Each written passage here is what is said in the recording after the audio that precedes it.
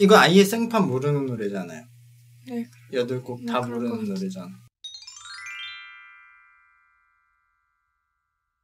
같이.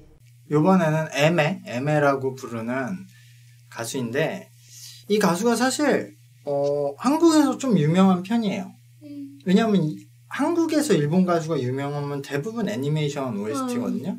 이분이 거의 애니메이션 전문 뭐 가수라고 불릴 정도로 애니메이션 OST를 많이 해서 기본적으로 이분이 뭐 노래를 굉장히 잘하는 편이에요. 뭐 저도 좋아하는 가수긴 한데 저는 애니메이션을 안 봐서 다른 사람들만큼 이 가수에 대한 그런 뭐 노래가 엄청 좋다 이런 생각은 안 해봤는데 어쨌든 이번에 원래 이제 다른 이상형 월드컵에 이분 이상형 월드컵이 있어서 거기에서 순위대로 8곡을 골랐거든요. 또 한번 해보죠.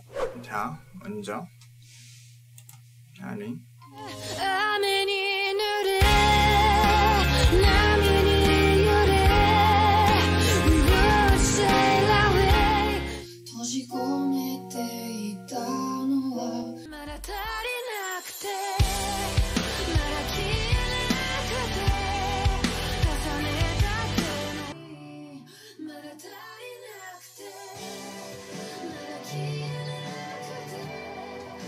결정했어요? 할게요. 하나, 둘, 셋. 1번.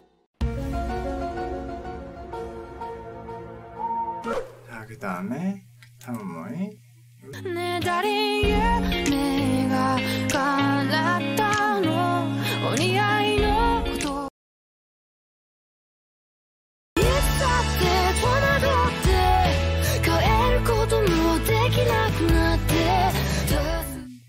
해볼게요. 하나, 둘, 셋. 2번. 자, 다음 노래들은 둘 다 OST 제목이 나오네.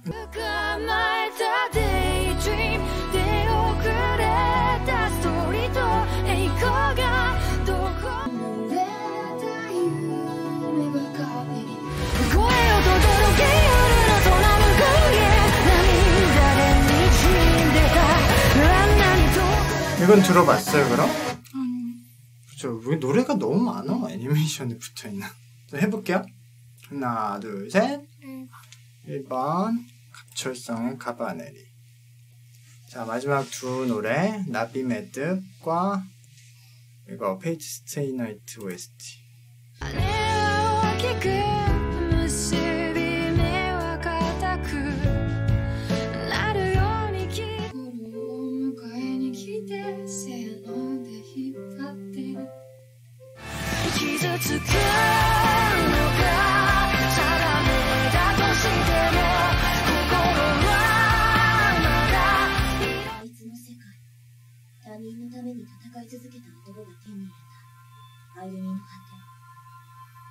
이것도 많이 들어보긴 했는데 어쨌든 해볼게요.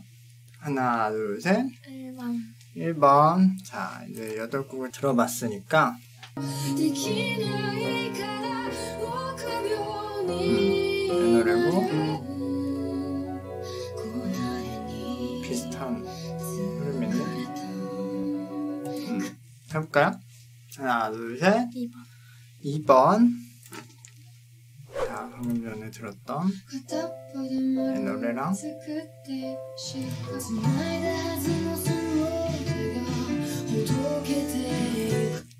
할게요. 하나, 둘, 셋. 2번. 갑철성의 카바네리 엔딩송과 폴라리스예요. 갑철성의 카바네리는 처음 들어봤겠지?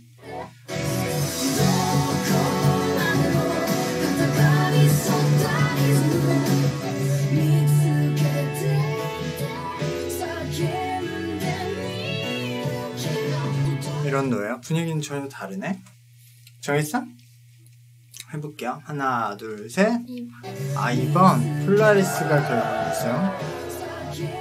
이건 어떤 포인트가? 저음 허스키한 저음이 잘 보였어. 이 가수는 어떤 것 같아요? 가수 노래는? 그 짧게 8곡을 들어봤는데 전체적으로 허스키 보이스나요? 그쵸. 이분 목소리가 내가 알기로 어렸을 때 뭐 다쳤다 그러더라고. 엄청 특이한. 다쳐서 저 소리가 나왔는데 나중에 고칠 수 있었는데 그럼 목소리가 변할 수도 있대서 안 고쳤대. 아무래도 보이스가 특이하니까 이런 OST를 많이 하는 것 같고, 내 생각엔 본인이 성대를 좀 다쳤으니까 아무래도 노래하기가 힘들잖아요. 보통 다치기 전과. 그래서 노래 연습을 많이 한 것 같아. 그러니까 기본적으로 발성이 나쁘지가 않은 편이라서 그래서 오히려 노래하는데 유리해지지 않았나라고 생각을 하거든요. 어쨌든 폴라리스 L로 하고 끝을 냅시다.